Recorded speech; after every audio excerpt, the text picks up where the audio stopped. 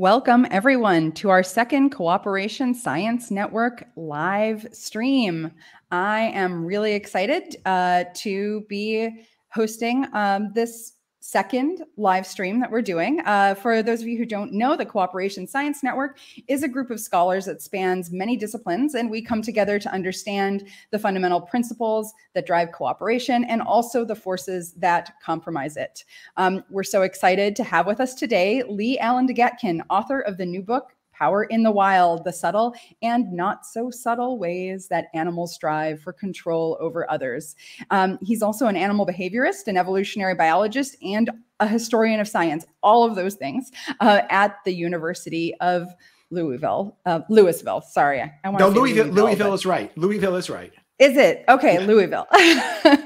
So I have to say, Lee, your book, it was just an amazing combination of super entertaining anecdotes and scholarly science. It was just like an effortless way to get this overview of decades of research on power in the animal kingdom. So I thought it was an awesome read, and I recommend it to everybody. It's really great.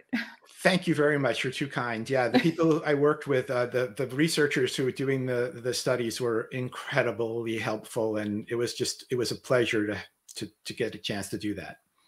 Awesome. Yeah. So, I mean, you've done really foundational work, not just on the sort of conflict and power side, but also on cooperation. So, like, you've written dozens of books on this topic, and I read a lot of them like during my graduate training. So you've been super influential for me, and I know for a lot of other people who are part of this community.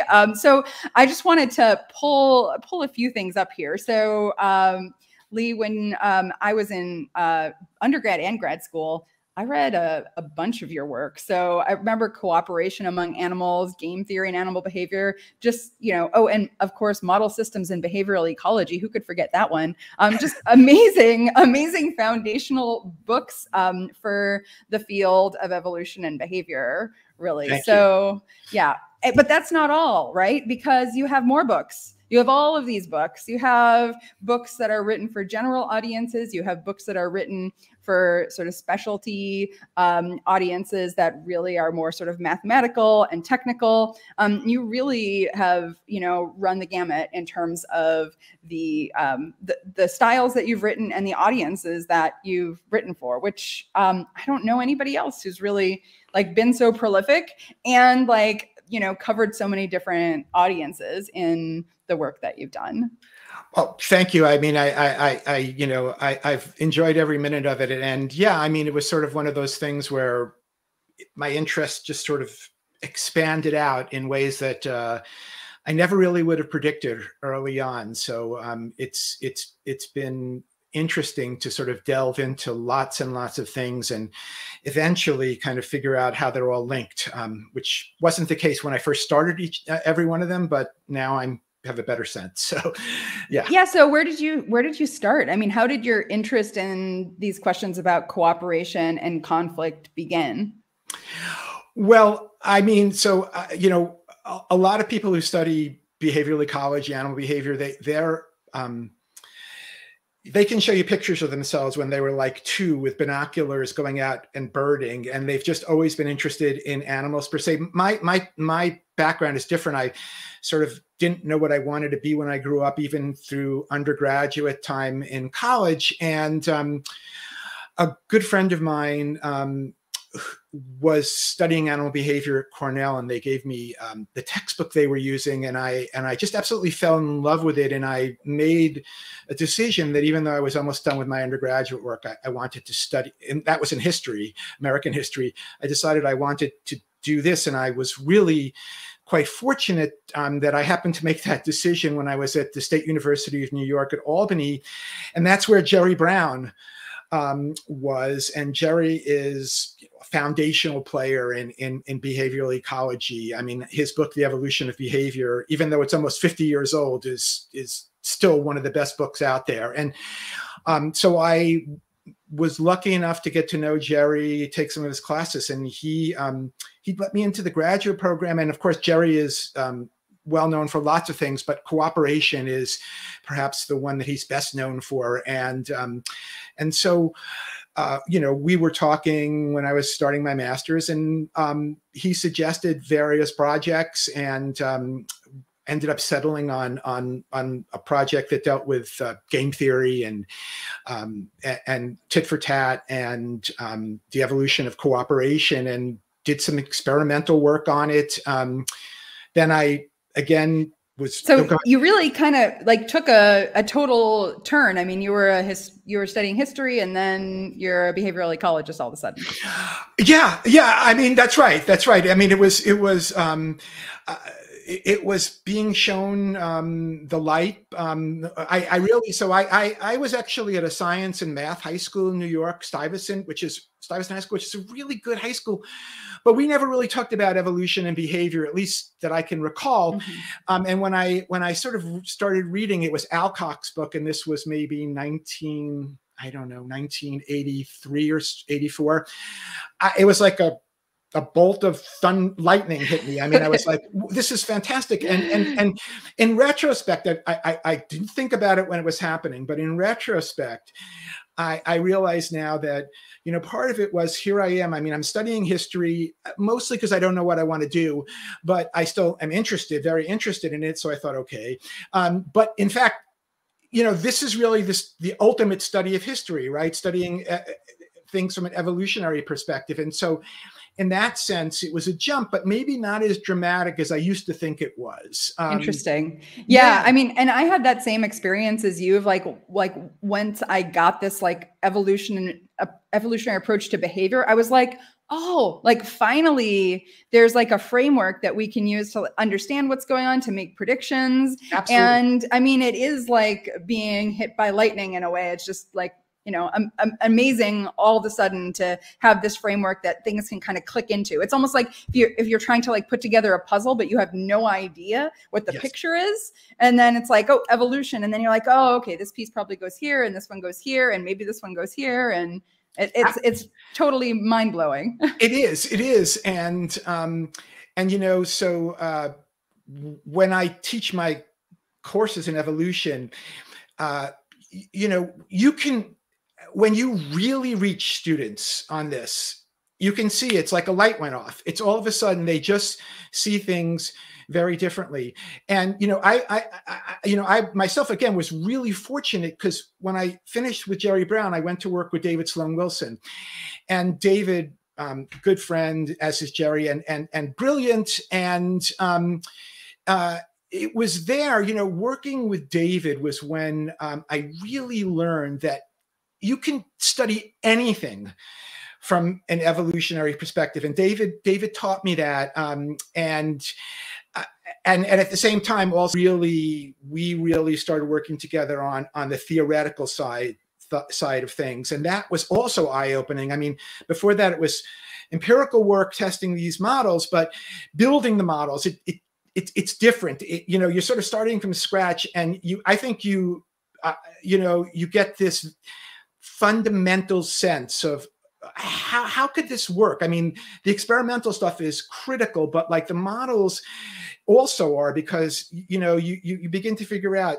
sort of step by step from an evolutionary perspective, how can you go from not having cooperation to having cooperation, or how do the dynamics of power work? How do you is it just animals beating each other up, or in fact is it much more subtle? And you can study that in two ways. One is you can study it experimentally, and one is you can study it theoretically. And of course you can do both. And so again, so is that where the sort of impetus for writing this book came from, was sort of getting interested in, these different ways that you can study the routes to power and the sort of more subtle aspects of it, not just the like brute force ways?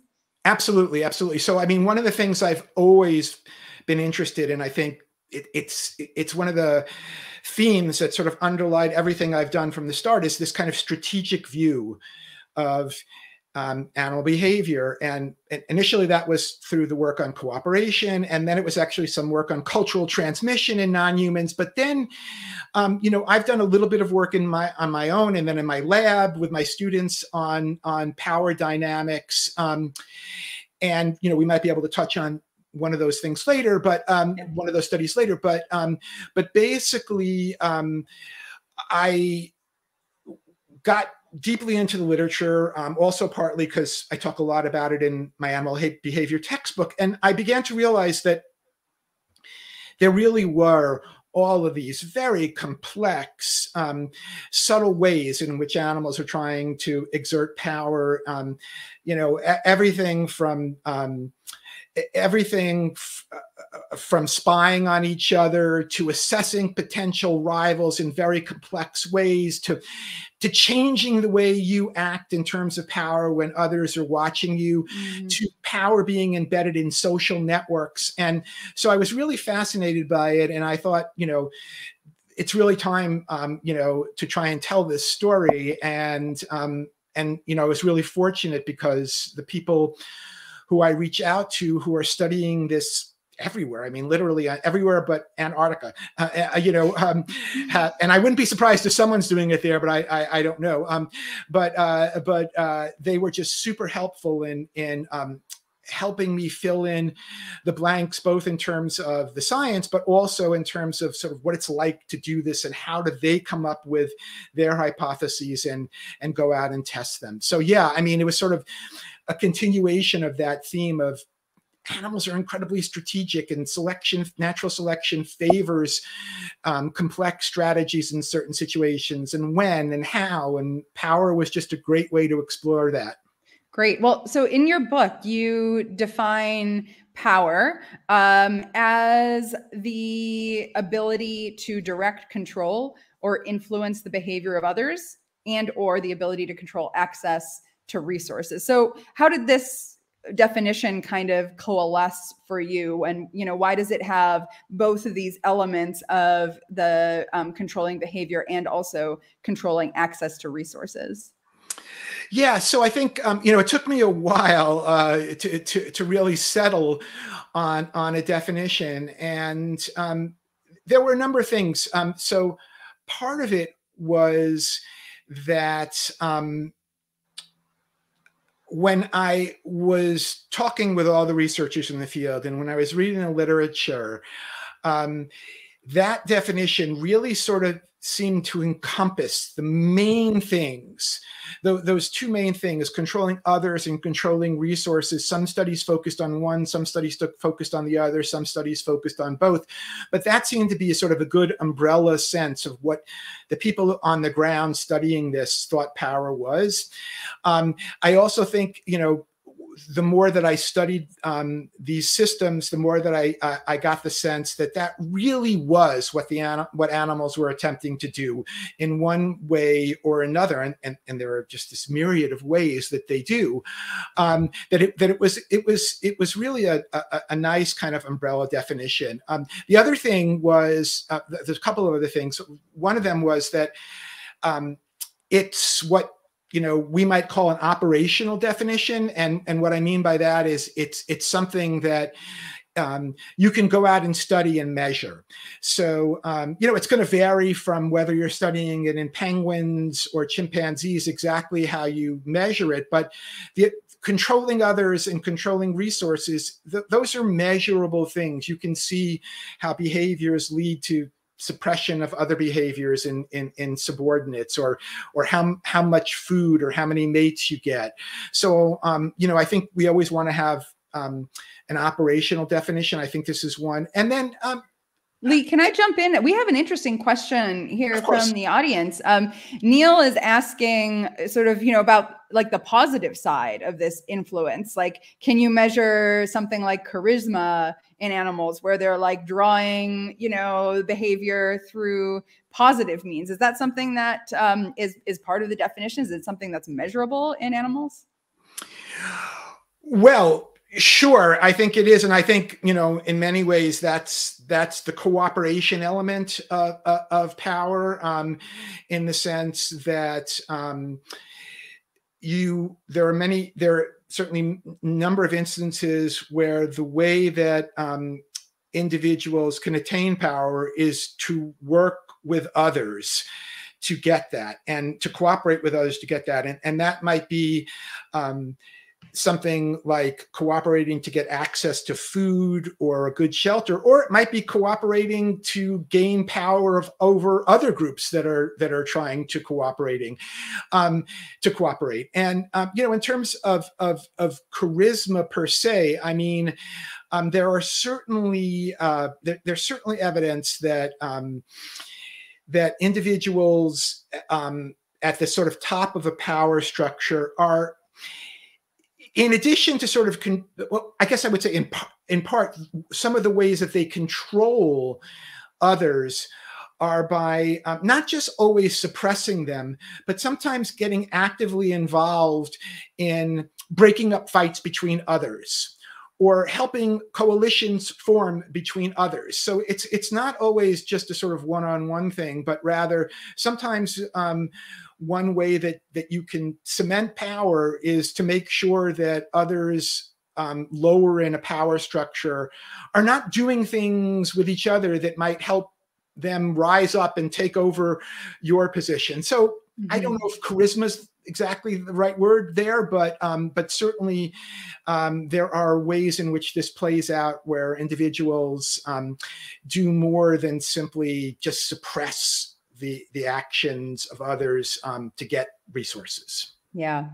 Well, we have a bunch of other folks to bring on to chat with you. But before we do that, I just want to encourage everyone to check you out on Twitter. You are not just a prolific writer, you're also a prolific tweeter.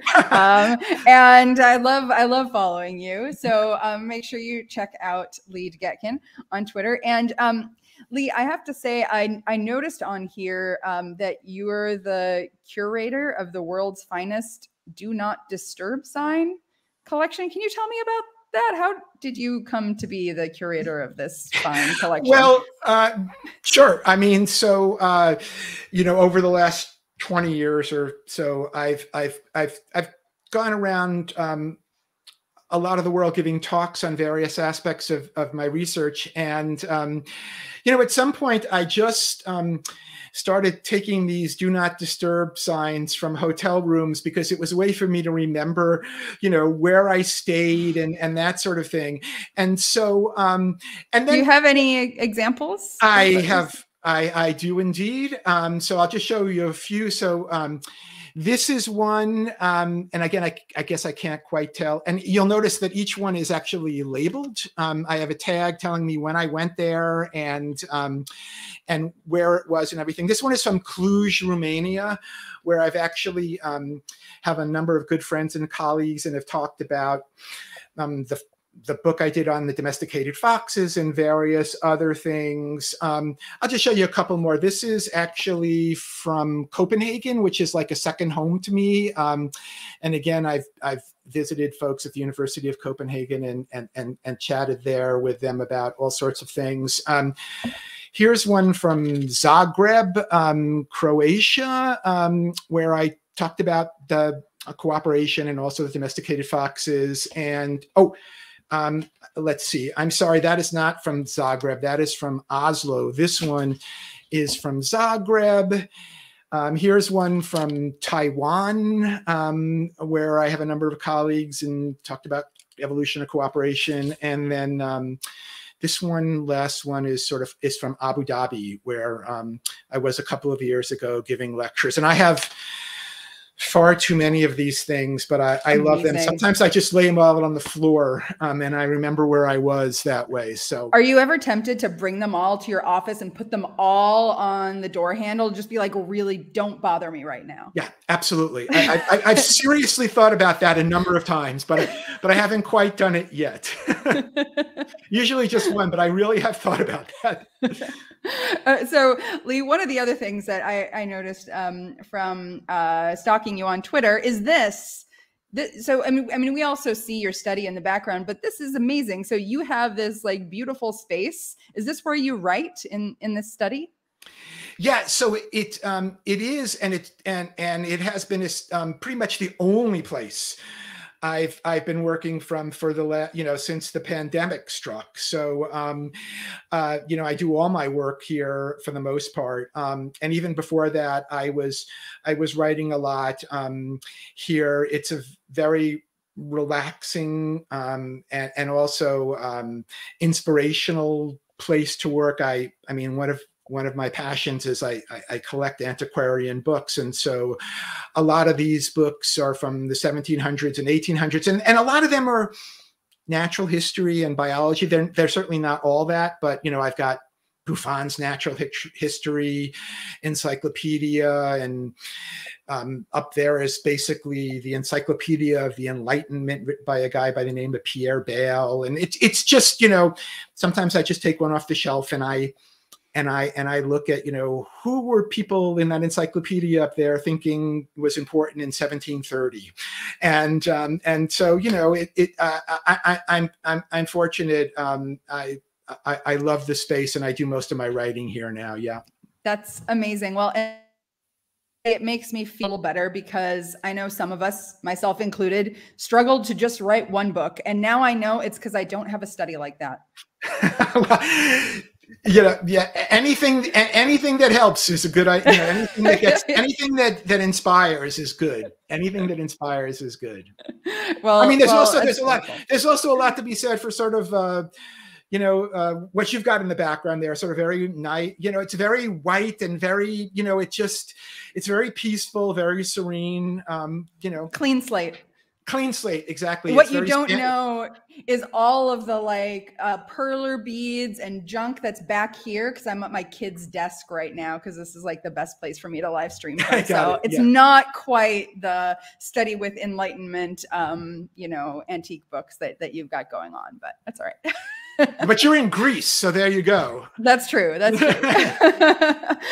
So one more Twitter thing, which is we put up a poll and we asked people what they thought about whether cooperation can thrive when we're in a competitive world. And look at this. The winner is yes, absolutely. We had a little bit of votes for conflict prevails, a little bit more for competition encourages it.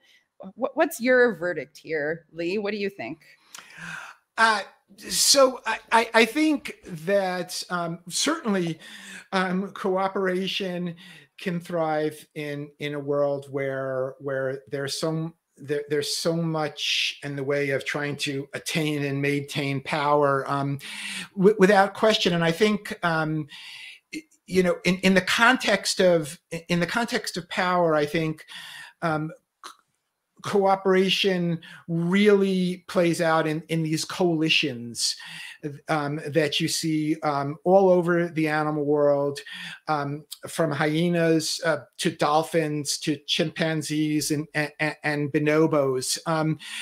Some of those coalitions and alliances, they're not really about power per se. So I would argue that if a number of lionesses were working together to take down a large prey, that's cooperation, but I don't immediately connect that to power per se.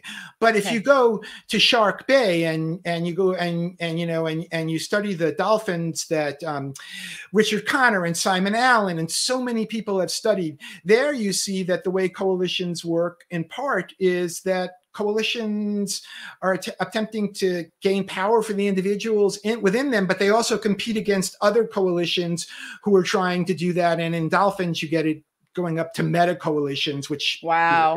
You get coalitions, you get pairwise interactions between coalitions, and then you even have meta coalitions that take these second order coalitions and bring them together, and they have battles between these meta coalitions. So there's the way I think cooperation certainly is important. It's always, I would argue it's always a way to achieve getting some sort of resource. I mean, everything in one way or another boils down to access to resources, and cooperation is one way to do that. It involves being nice to those you're cooperating with, but not always to everybody else. And I know we might get into that later too. Yeah. All right. Well, I think we're just about ready to bring in some of our other discussants. So by the way, I should say also, I love the fact that 0% said they didn't know on that. So you're dealing with nobody who's watching has no opinion about this issue. Yeah. That's right. Yeah. Everybody was pretty decisive. So yeah, absolutely. Now, before we bring more people onto chat, I want to remind everybody in our audience, please hit that like button, smash that like button. That helps us get the CSN in front of more eyes so that more people can learn about cooperation, and especially helps us reach students and people who might not already sort of know what's going on with the Cooperation Science Network. And don't forget to subscribe.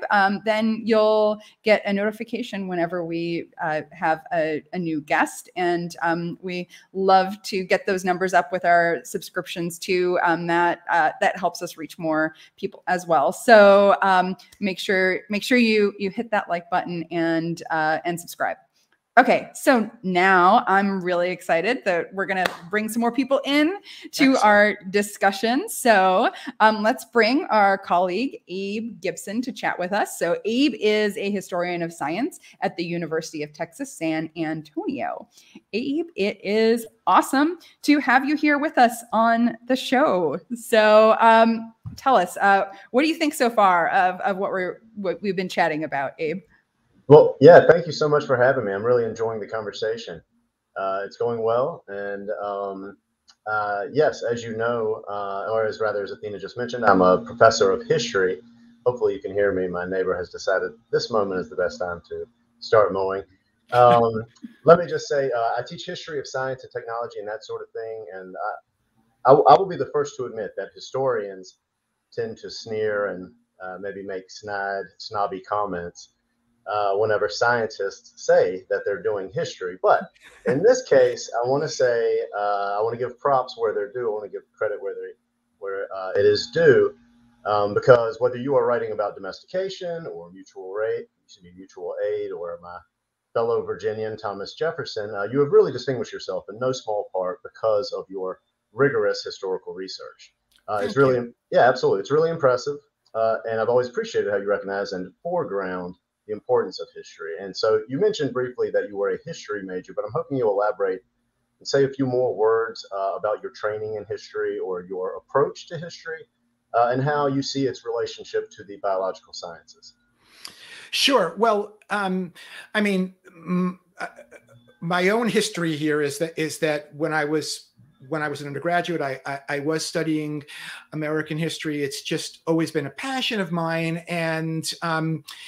And I think I sort of learned very early on from that work the importance of primary documents and the primary literature, no matter what you're doing, from history to science. I think that within.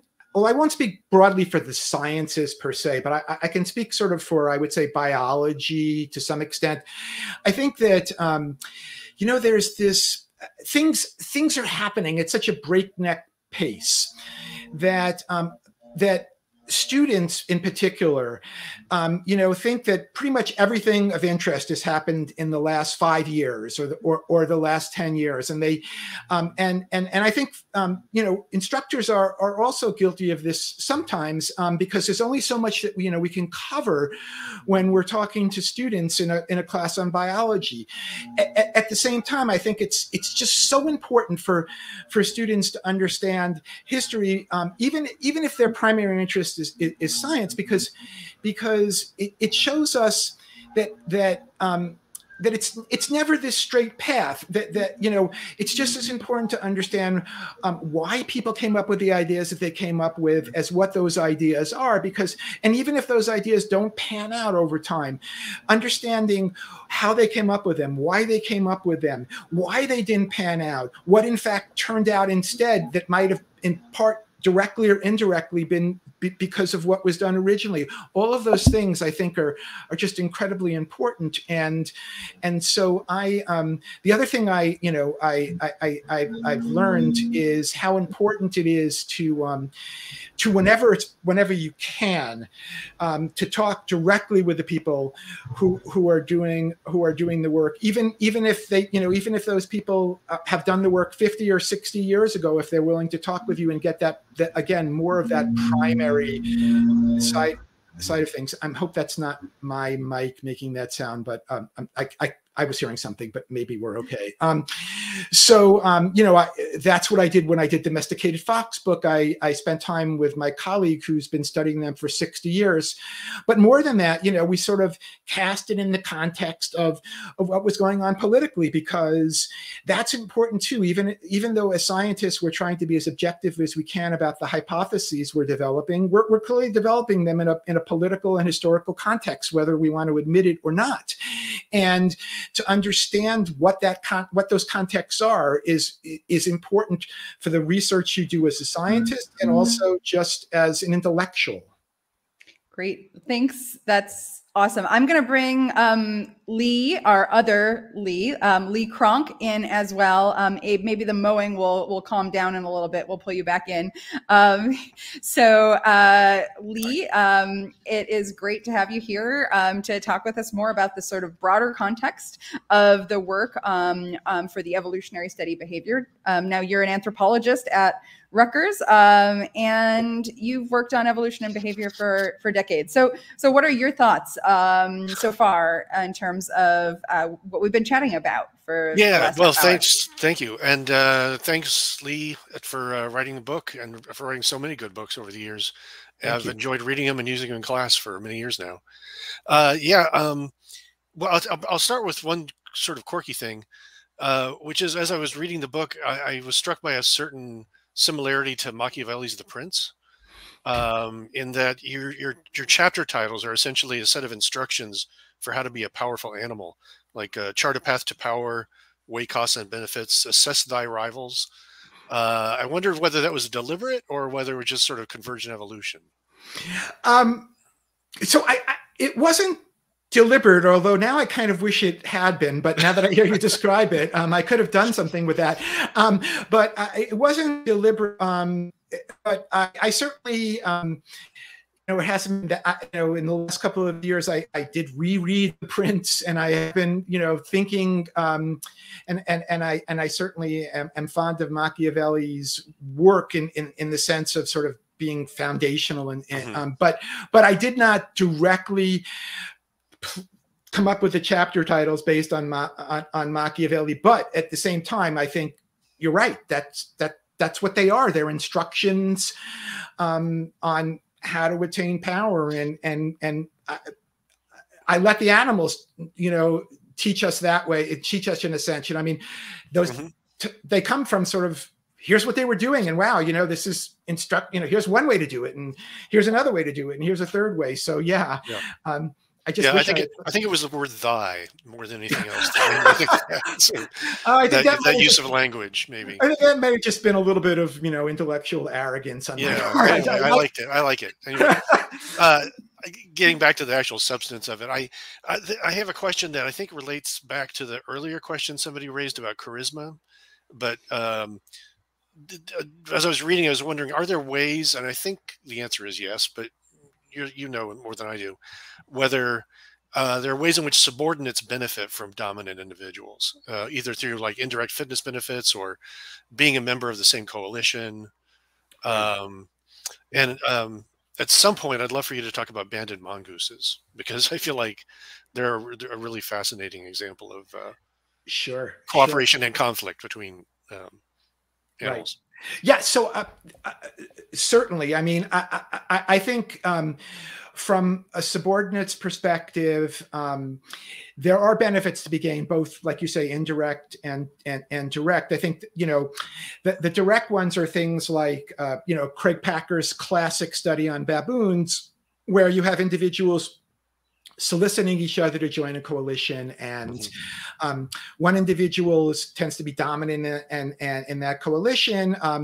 When they get a coalition formed, they get access to females to mate with, and it's always the dominant individual in that coalition that gets it. But the way that the subordinate is paid back is later on, if they try to form a coalition and they need help, the individual they helped is more likely to help them than you might expect just by chance. And I think that goes on with the dolphin. The dolphins don't involve solicitation, but you certainly have groups forming coalitions and coalitions competing against each other again for mating access there. And so there are those kinds of things. I think there are also these sort of interesting, more subtle, indirect ways. There's some great studies I talk about where in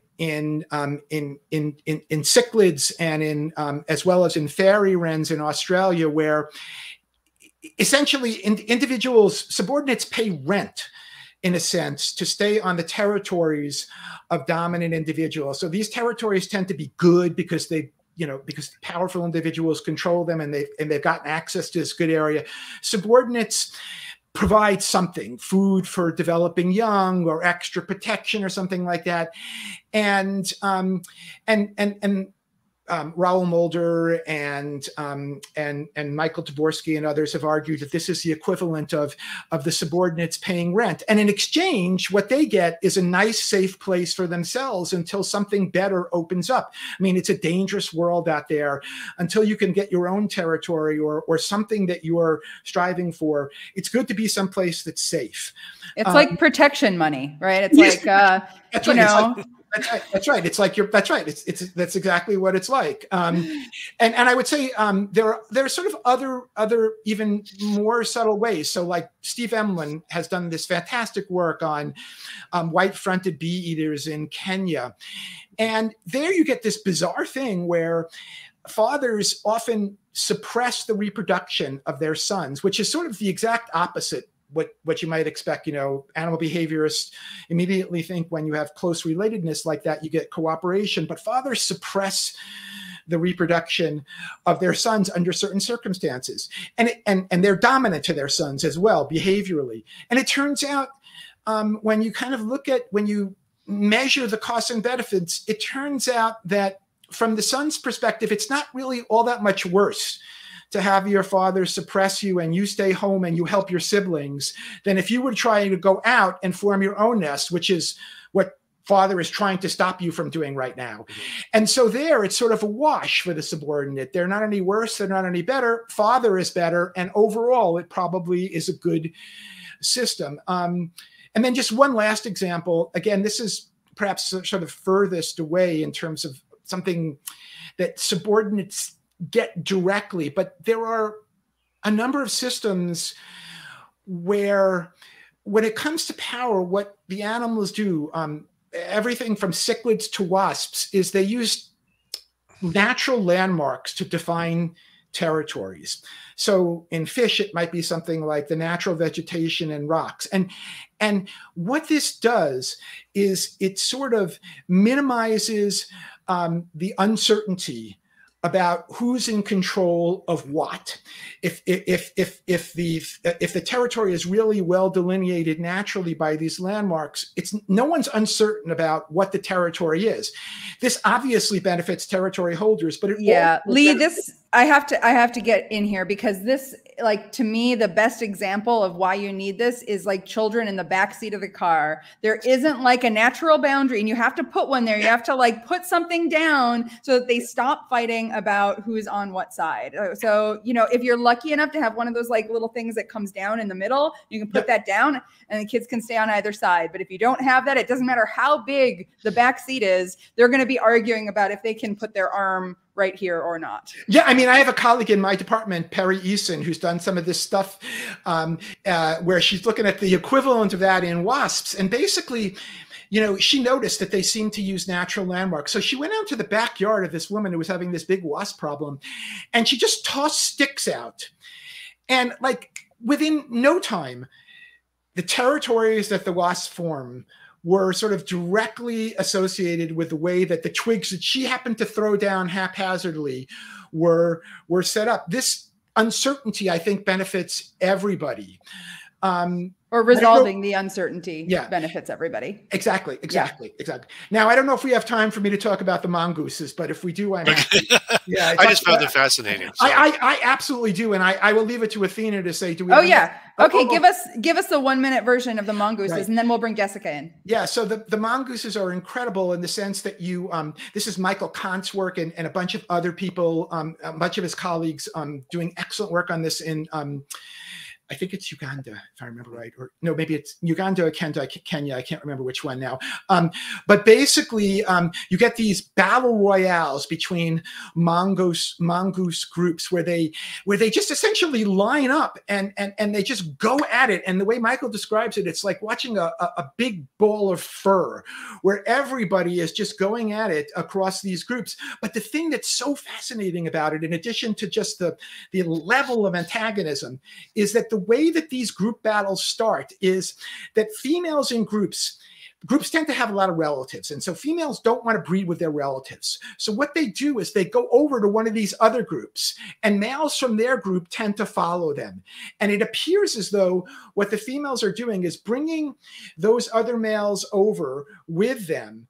And when they're looking for mates in the other group, but when those other males come, that's what causes the battle royale. And while the battle royale is going on, the females who have come over to that group mate with some of the males there. So basically, it's this, from a female perspective, it's this giant distraction in terms of it's like a giant smoke screen that lets you go under the smoke screen and mate with males from the other group, which would be difficult otherwise because the males from your group don't want you doing that.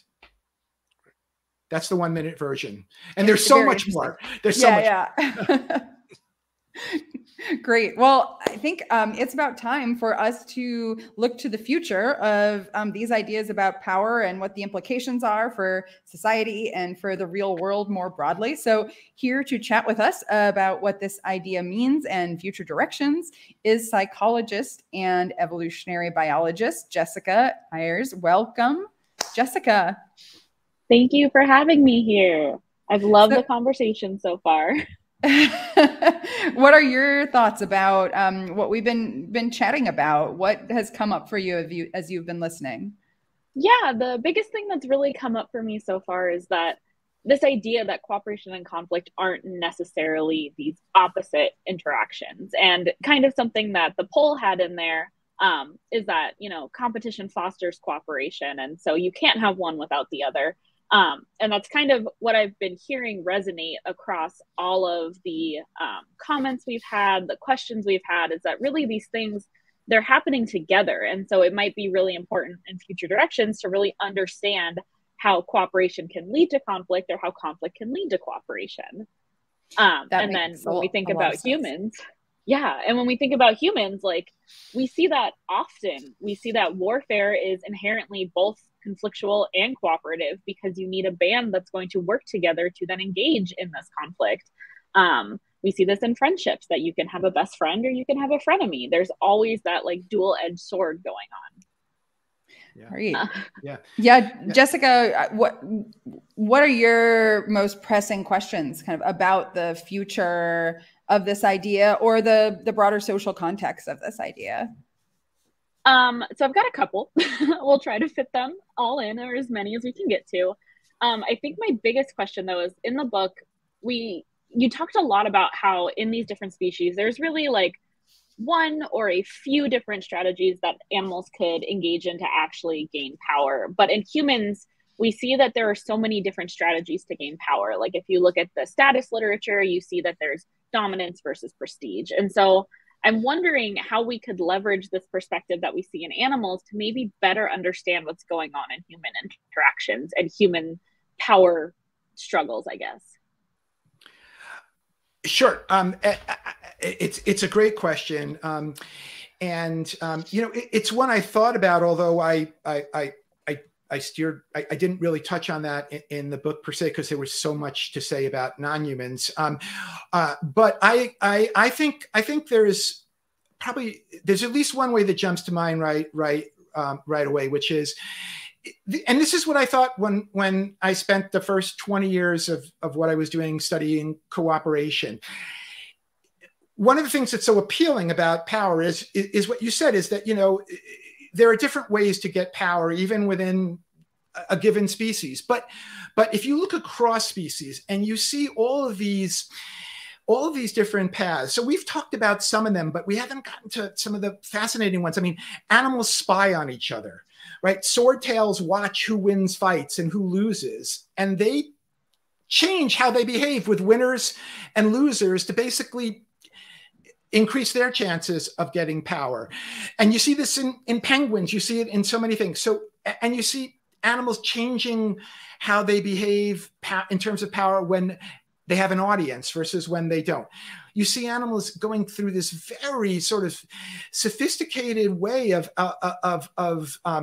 analyzing the potential power rivals. And so my sense is that what the non-human literature can do for us when you have things like power and cooperation is that you see so many variants and so much complexity in non-humans that what I would love to see is whether we can come up with some sort of integrative theory where we can basically try and understand why it is that we see certain types of power manifesting here versus there when there are so many options that exist in non-humans. If we could develop that kind of theory, we could apply it to humans. I mean, humans are incredibly fascinating, right? But at the same time, from a species level, it's an N of one. And what this does, because you have such complexity and going on in non-humans, is it potentially is like this treasure chest of information that if we could somehow integrate it, it's complex enough that it really might have implications for humans. I mean, there are some kinds of human behavior that we might not be able to explain by using non-human models, but I think a lot of it is possible. But I think we're still, you know, there's a long way to go on that. I think that holds equally true for the literature on cooperation per se. But like you say, they're integrally linked. But I think for both cases, that's true. I love that answer. So piggybacking off of that, though, I'm wondering how we could also use this perspective to really motivate more cooperative or peaceful interactions in humans, but also in other species as well.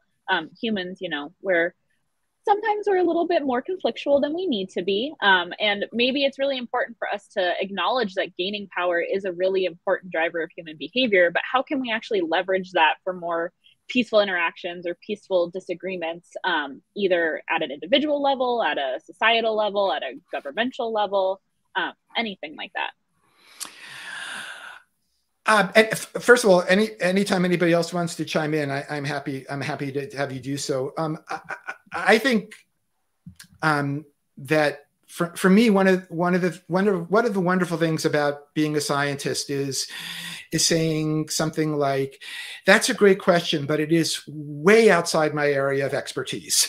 And I don't think, you know, I don't think I'm really in a position where I can where I can make recommendations with respect to human behavior. I think with respect to non-human behavior, basically what it comes down to is that the more that we understand the selective pressures, the more that how natural selection has shaped these behaviors, the more that in principle, we can use that information to facilitate less aggressive interactions, less power grabbing, at least with respect to the animals that we might encounter as the public on an everyday basis. So I don't know that we want to do that in natural settings, but certainly in other kinds of settings, be it a kind of a reserve, you know, a wildlife reserve, or potentially a zoo, or any one of those things, understanding the selective pressures means that we can potentially manipulate those selective pressures. And if we can do that, we can do it in a way that perhaps reduces the amount of aggression between individuals or between groups. Yeah, I think this is a really great big picture question. And, you know, I think some of the ways that we can start applying these ideas or thinking about how they might apply to humans is to consider, well, what are some things that, might be unique to humans that we have to take into consideration that might be different than with other organisms. I know, one of the things that Lee and I have worked on some is this idea that, as humans, and Jessica as well, that we can have representations of our fitness interdependence with others, right? And to the extent that we understand that, outcomes are really tied, that, I can't do well unless you do well, for example, then, that can potentially help to reduce some of the competition, or, at least not frame things as zero sum when they might be, positive sum situations. Lee, do you have anything you want to add about that? This way. I want you to chime in. I'm sorry. I heard Lee and I immediately say, yeah, thanks. Yeah, I know. It's confusing. Yeah, I was thinking the exact same thing that Stina just said about zero-sum game versus positive-sum games, is that we need to encourage situations that are positive-sum, where they're win-win situations, and avoid ones that are zero-sum, except for where we want to have them because they can be fun, like sports and recreational games are often structured as zero-sum games, and that's okay in those contexts. But yeah, cooperation is in principle easier to foster where you have a positive sum situation. Yeah, I'll leave it at that. Lee Dugatkin, do you want to jump in? Oh, no, I think what you and Lee have said is absolutely correct. And I just coming back to something you had said initially, Athena, was that one way to come at this kind of from a different side is to ask not so much what are the commonalities, because those can help us, but at the same time, what are the distinctive features of human behavior, because that might allow us to come up with even a sort of more integrative model that includes everything. I think also that one thing that might happen when we do that is sort of search for those things that are perhaps unique to humans, is that oftentimes things quickly fall off that list when you actually say, okay, so here's something I think that's unique to humans with respect to cooperation. And when you take the time to actually say, here's exactly what it is, maybe even develop a model, a mathematical model, maybe not. But once you do that and you really define it clearly, somebody, I would bet in behavioral ecology or animal behavior will tell you, I think I saw something like what you're talking about here, and maybe we should work on this together. And maybe it is unique to humans, maybe it isn't. Either way, we can gain something from it. That makes a lot of sense. Yeah. Jessica, do you have any other questions for Lee? The one that's still stuck in my head is really just how can we kind of leverage this perspective to see the differences between more egalitarian methods of gaining power versus more like dominance-oriented methods of gaining power, and what that kind of buys cross species. Do we see that the ones that have more egalitarian methods have something tied to their food source and how they're able to get their food, and that's what leads to the more egalitarian methods of gaining power emerging? Or are there other factors that we should be paying attention to? Because always in the back of my mind, I'm thinking like, okay, well, how do we apply this to humans to understand what humans are doing? Because like you said earlier, humans are interesting, but they're also a little bit infuriating because they're only an N of one. Yeah. I mean, again, I think it's a good question, and I don't know that I have a great answer for it. I mean, early on when a colleague of mine, Michael Mesterton Gibbons, and I long ago were sort of thinking about these kind of things from a mathematical perspective, one thing that jumped to mind was that this notion of a particularly harsh environment tends to foster cooperation. So what that harsh environment means is going to very much differ if you're talking about animals or if you're talking about humans. But just to give you, sort of historical component, and Abe, please jump in. When Huxley in Darwin's time, you know, Huxley basically argued that it was a dog-eat-dog world out there. And some people have said that's because he was a Victorian Brit to the core, and Peter Kropotkin, a Russian, basically saw cooperation and mutual aid everywhere, and that's because he was an anarchist and a socialist to the core. And so I think, you know, there might be something going on with the notion that, you know, these harsh environments favor cooperation. Now, what to do with that is another question, right? Because you certainly don't want to foster harsh environments. On the other hand, you need to know that. Mm-hmm. If I may respond, Please. And I want to apologize again for the landscaping. They may return, in which case I'll mute my mic again. But Neil has posed a good question, and since it dovetails so nicely with what you just said, I thought I would ask it, or rather read it. Does capitalism promote conflict over cooperation? So it bears on your conversation about Huxley and Kropotkin. So what do you think? How would you respond to that? Are you asking me or Jessica? I'm sorry, I was asking you, Lee, but I invite the entire panel to join in if they'd like.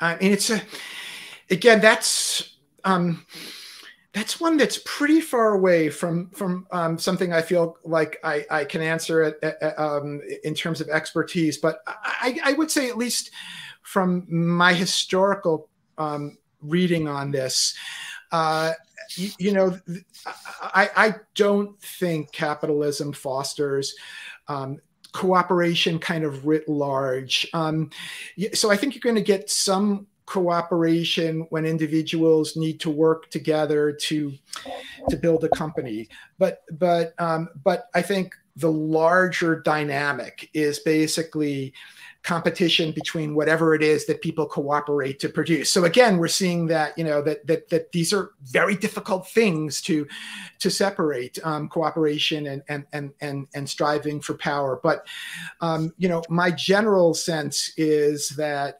capitalism per se does not promote cooperation at a kind of societal level, although it might at a micro level. It's sort of a set of like formalized rules for how you compete over resources. Yeah. Anyway. Yeah. I mean, and again, just for a little quick history story, very quick. So Adam Smith, you know, The Wealth of Nations, often thought of as kind of the father of at least free market thinking, and many people would argue capitalism. Adam Smith was actually somebody that people who studied cooperation in animals often turned to, because one of the things that Adam Smith had argued was in a separate book from The Wealth of Nations, in this book called, I'm blanking on the name of it, but I bet Abe might come up with it, The Theory of Moral Sentiments. That's it, The Theory of Moral Sentiments. Argued that we are empathetic. And by being empathetic, we can take the position of what others are feeling. And people who study non-humans, particularly at that time, Peter Kropotkin, a Russian scientist, argued that animals have that sense too. And that empathy is really important in non-humans and in humans. And in general, that's going to foster cooperation. Now, that doesn't necessarily specifically address capitalism, but it does address this kind of border between humans and non-humans. Great. Well, thank you so much, Abe. Thanks so much for giving us a historical dimension here to this discussion. It's been great to have you here with us. Lee, thanks for giving your perspective as well. Lee Cronk, that is. Thanks for being with us today. Jesse, thanks for giving us this perspective to the future. Awesome having you on the show as well. And Lee, thank you so much for being with us today. It was a real pleasure to get the chance to talk with you. Is there anything that you want to leave our audience with before we say goodbye? Well, first of all, I want to thank you, and I want to thank all the other panelists. I really enjoyed this. I think we covered almost everything that I was hoping to say. I will give a plug to ASU, Arizona State University's incredible program that basically covers all the things that we're talking about. So if you're a student and you're thinking of some place to go, you know, Arizona State University is come join my lab. Absolutely, and Athena is great. You'd be doing cutting edge work in lots of fields. So otherwise it was just it was just a pleasure, and I enjoyed the science. I enjoyed the back and forth, and I rarely get a chance to display my Do Not Disturb collection. So that was that was awesome. Yeah. Well, thank you. And just, I'm going to remind everybody, definitely check out the book, Power in the Wild. It's Alan Dugatkin's newest book, but he has also so many other books that I'm sure you will also want to read once you get a taste of reading his work. So Lee, thank you so much for being on the show with us. My pleasure. Thank you. And thank you to all of you for joining us. That just about wraps it up for our second Cooperation Science Network live stream. Keep your eye out. We'll be talking to Nicola Rayani about her book, The Social Instinct, on May 24th at 11 a.m. Eastern Time. So until then, we hope you all enjoy engaging with the most scientific cooperation and the very best cooperative science. Don't forget to follow us on Twitter. Tag us when you tweet about your cooperation research, and also subscribe to us on this YouTube channel. You can hit that button right now, and don't forget to like our show as well. We will see you all next time. Thank you for being with us.